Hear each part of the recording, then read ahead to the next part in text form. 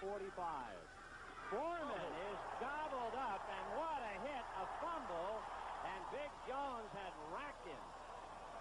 The Cowboys seem to think that they have recovered, and now it is made official.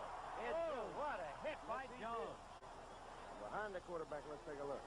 Look at it. Oh, brother.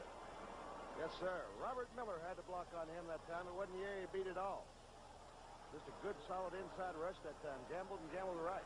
And it would be the second fumble recovery by Harvey Martin, who recovered 6'9", too tall Jones, who made that savage hit on Chuck Foreman. Too tall sitting down. Tell you what, when he is sitting down, he's so tall, takes his down in 10. I'd say he likes to win. It's batted out and intercepted. Jim Jeffcoat will score.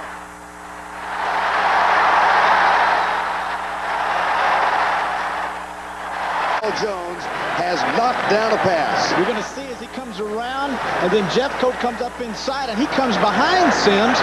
Now there's the play. Now here comes Jeffcoat in the bottom left. Now up top you see Jones coming inside, gets that big right hand in there. Then Jeffcoat comes up inside, picks it up, and lumbers down the field. Look at the stride on this guy.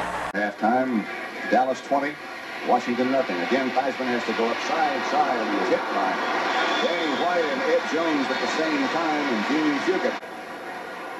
Number 7, the quarterback, he's setting up.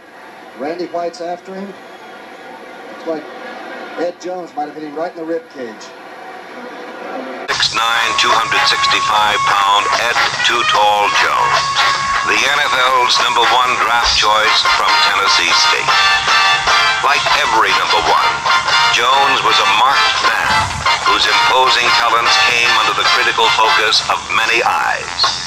To fans, teammates, opponents, and press, Jones had to pass muster. Jones succeeded because raw ability counterbalanced inexperience, as his size, strength, and speed blotted out passing attacks.